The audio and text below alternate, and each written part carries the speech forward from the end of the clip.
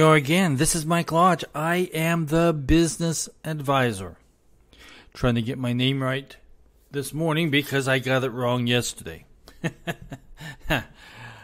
I tell you something. Yesterday was kind of a long, tough day. I was dealing with so many different subject matters and issues for clients that I really had to focus.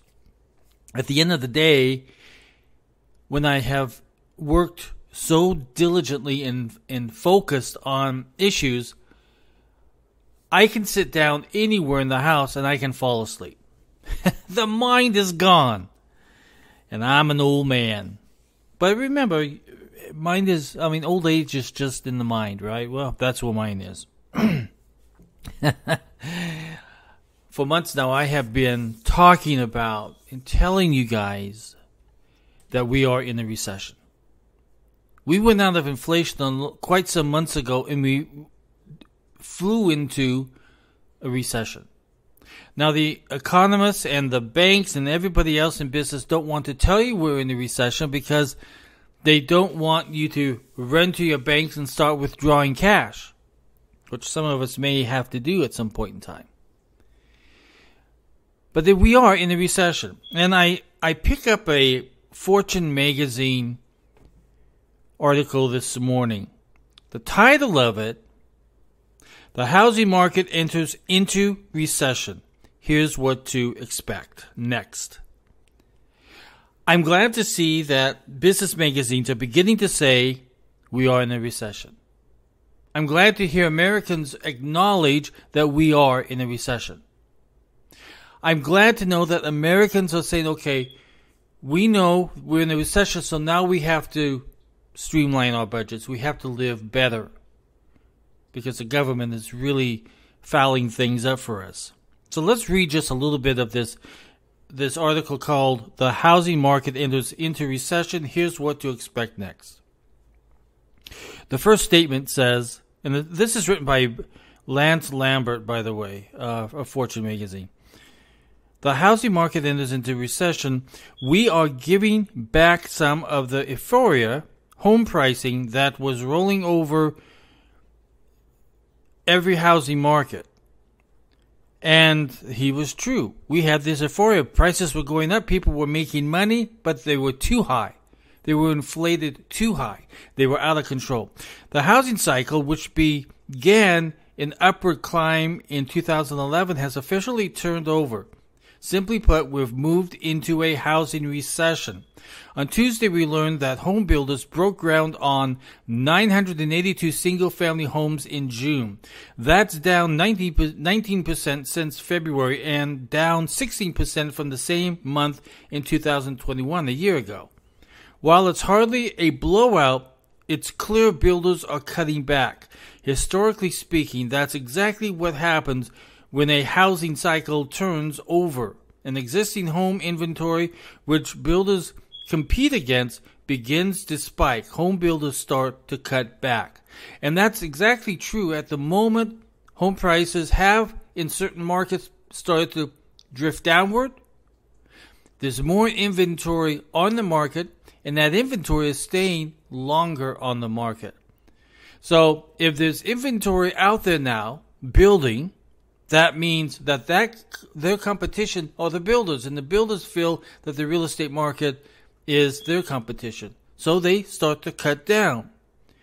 Peak euphoria is behind us. We are giving back some of the euphoria pricing that was rolling over every housing market, says Rick Palacios Jr., head of research at John Barnes Real Estate Consulting. Existing home inventory will continue to rise and home building will continue to slow. At least that's the view of John Burns Real Estate Consulting, which does consulting work for both builders and investors. As it does, the ongoing housing recession, i.e. a contracting housing market, could push home prices lower in bubbly regional housing markets. Indeed, many bubbly markets, Palacios says, are barreling towards price cuts in both 2023 and 2024. That includes markets like Phoenix, Nashville, West Palm Beach. I just moved from West Palm Beach, and the prices were so going up, they were out of control. Even on the rental properties, going from $1,800 to $3,400 a month, way out of line. So West Palm Beach, Las Vegas, and Austin. In Boise, Palacios says home prices could go negative on a year-over-year basis as soon as December. Builders are already deciding to not pour slabs in certain markets, which is the technical trigger for a start for a home. In certain markets, it will feel like a housing bust, Palacios said. So I'm putting the link of that article below so that you can review it. It's a good article, and it goes through all the numbers. I know that Dave Ramsey's out there saying that, oh, no, this is the best time to buy. Well, I'm saying I don't agree with him, and I think that what you have to do is pause, look at what the market is doing, look to see how low the numbers are going to go, and then buy. Buy at a time where you think you can afford it. Now, if you're trying to sell a home, you better put, if you want to buy later down, you better put, I guess you'd put your house on the market. But I don't know. I think that at the moment, the real estate market is a tricky situation. And I would say pause.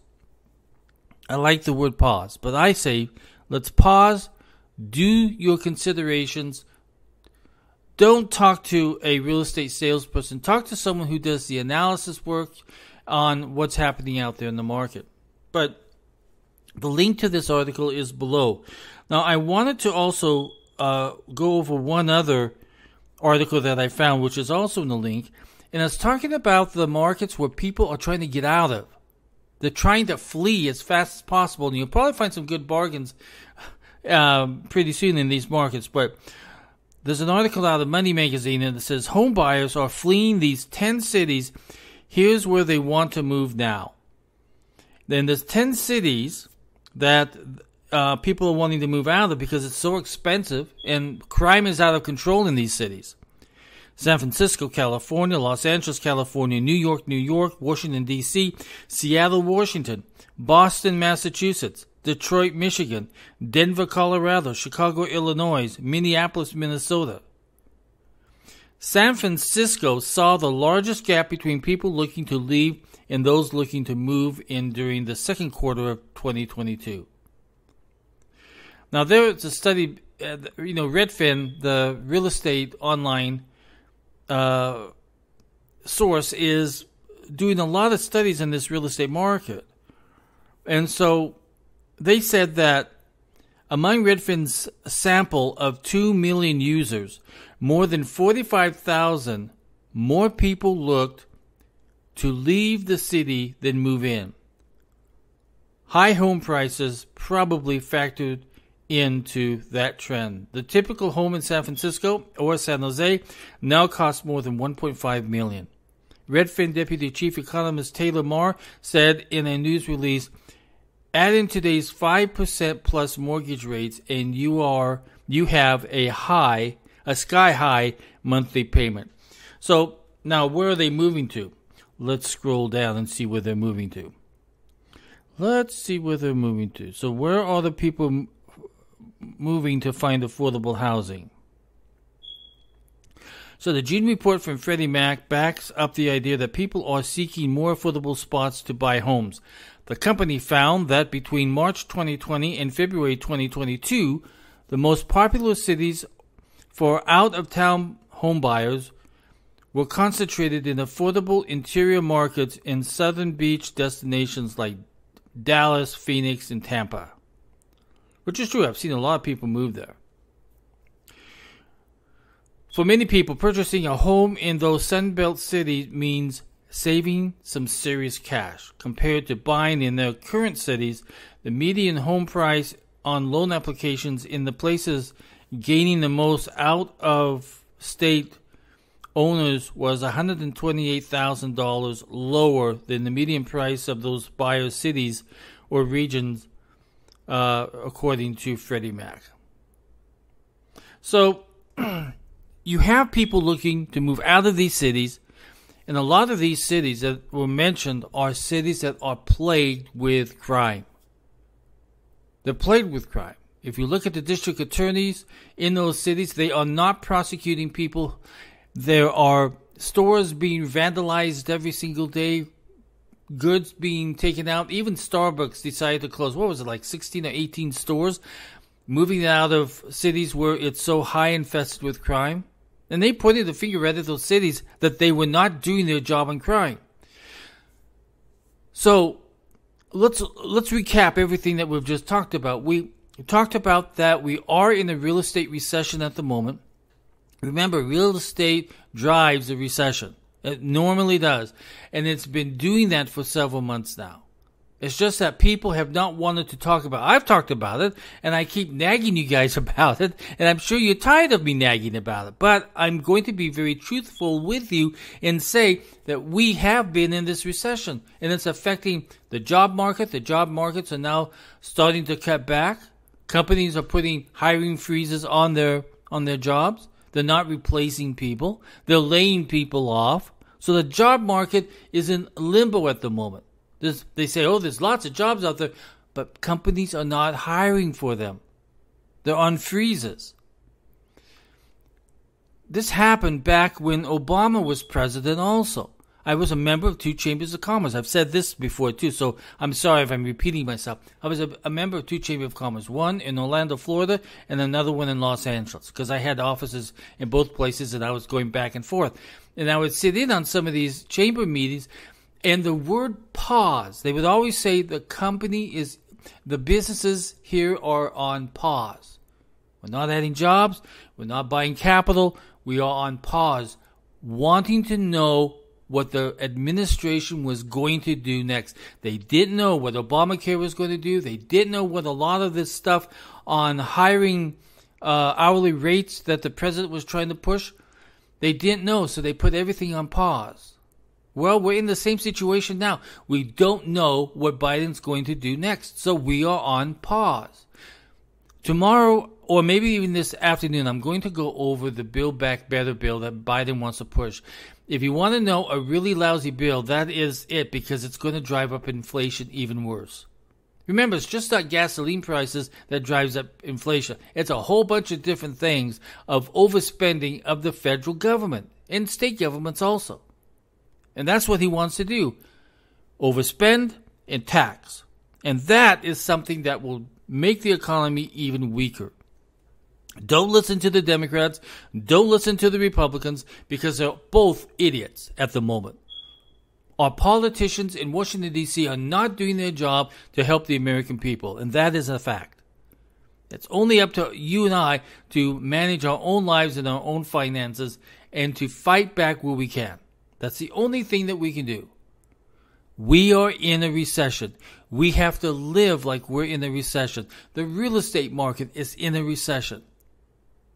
And we have to call it like it is. And we have to live in it like we know what we're doing.